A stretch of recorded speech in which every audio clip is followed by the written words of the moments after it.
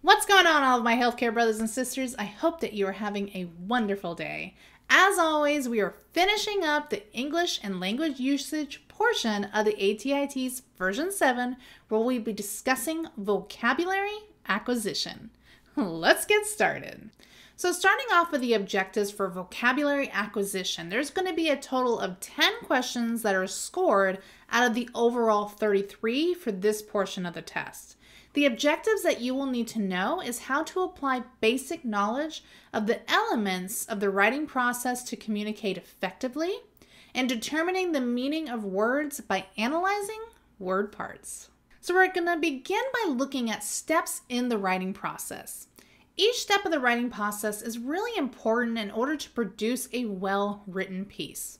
There are a total of 5 steps in this process: pre-writing, writing, conferencing, revision, and editing. The ATI-TEAS will expect you to have the knowledge of how to perform each step. We're going to break each one of these down, starting with pre-writing. Pre-writing is the process of planning and brainstorming for a piece of writing. This is where you come up with ideas and decide what you want to write about. There are many different kinds of pre-writing techniques that you can use, such as brainstorming, stream of consciousness writing, as well as mind mapping. So let's break each one of these down. Brainstorming is when you come up with ideas by brainstorming with yourself or with a group of people. Stream of consciousness writing is when you just start writing without stopping to think about what you're going to write next. And then lastly, mind mapping is when you create a visual map of your ideas for your writing. Once we have determined our pre-writing, we start with writing.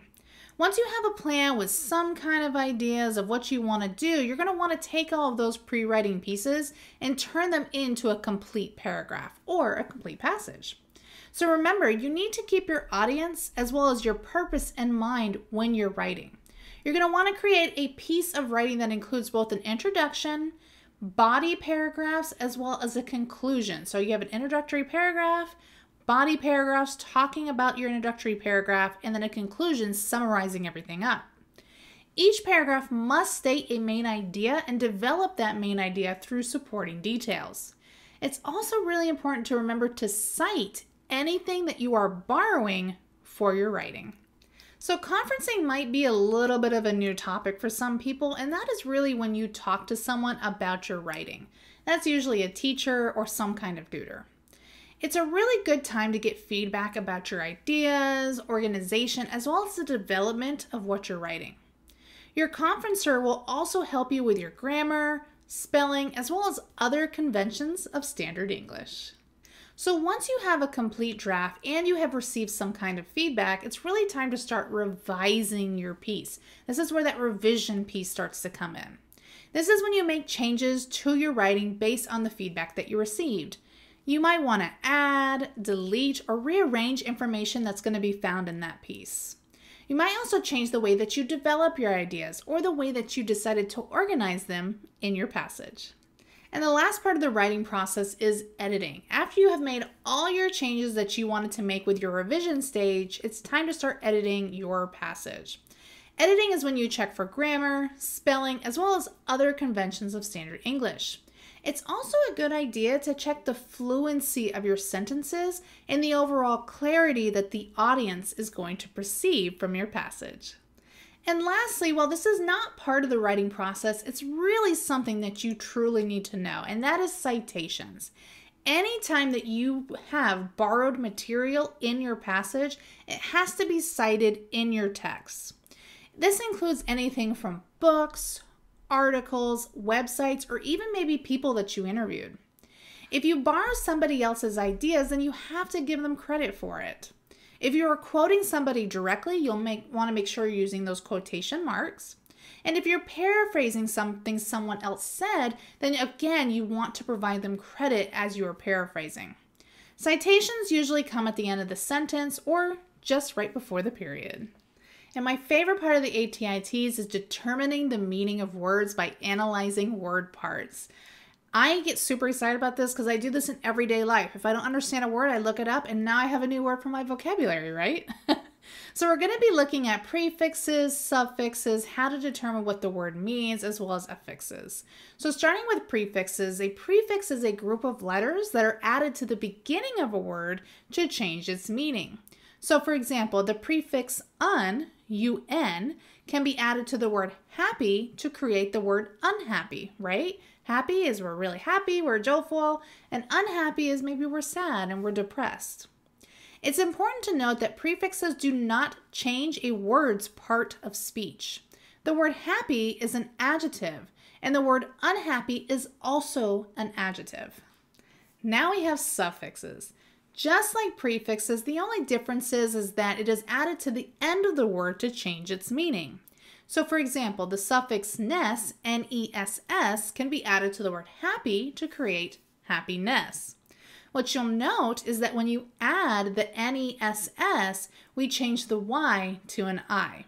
Make sure that you go check out my previous video where we discussed those different kind of rules when it comes to changing letters when you're adding prefixes and suffixes. Suffixes come in two forms. We have inflection as well as derivational. So inflection is when a suffix is added to a word to show grammatical function but does not change the essential meaning. So for example, the plural marker s can be added to the word cat, creating the word cats. Whereas with derivational, it's when a suffix is added to a word to create a new word with a different meaning. So for example, the suffix full, F-U-L, can be added to the word hate, creating the word hateful. So sometimes you're going to have to look at the root word in order to determine what the word means. A root word is a word that can stand alone as a complete word. It does not need a prefix or a suffix to make a complete word. So for example, the word happen can stand alone as a complete word. But if the prefix un is added, it creates the word unhappen. And if the suffix ed, is added, it creates the word happened. So how do we determine a word's meaning? Well, once you understand the meaning of the root word, it becomes much easier to determine the meaning of the word that contains that root. So for example, a root word bene means good. So if you see a word such as benefit, you can only determine that it has a positive connotation. It also helps to know your prefixes and your suffixes. So remember that the word's parts of speech can also be a clue to its meaning. So for example, the word happen is a verb, which means that it is an action word. So if you see the word happen in a sentence, it's likely that it has something to do with an action that is taking place. Lastly, we're going to be looking at combining affixes with root words. Sometimes more than one affix will be added to a root word. An affix is added to the root word to create a new word with a different meaning. When this happens, it's really important to determine the meaning of each affix and then combine those meanings to determine the meaning of that new word. So for example, the root word regret means disappointed over. The affix, or I should say the suffix full, F-U-L, means having the characteristic or form of. And the suffix ly means in a manner or way indicated by the suffix. So when you put all of these words together, the word regretfully means having the characteristic of a regretful manner. I hope that this information was helpful in understanding the last portion of our ATI/TEAS vocabulary acquisition. If you have any additional questions, make sure that you leave them down below. I love answering your questions. Head over to www.nursecheung.com where there is a ton of additional resources available to help you pass your ATI/TEAS. And as always, I will see you in the next videos. Bye!